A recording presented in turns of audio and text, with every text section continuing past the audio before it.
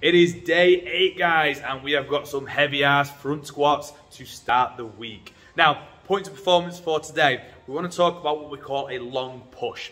Now, when we look at a front squat or a back squat, for example, when it gets really heavy, it isn't just a quick, sharp movement, okay? Unlike something like a jump, which is an explosive, fast movement, so like a jump, a kettlebell swing, the extension of a snatch, a squat is a longer duration push, okay?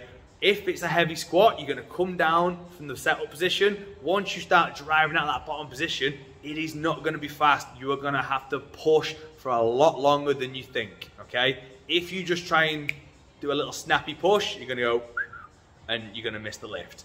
You need to push, contract everything as hard as you can for as long as you can.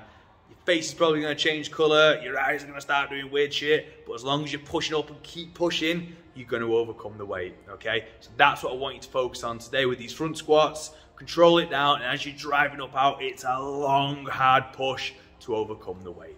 All right, guys, enjoy your session.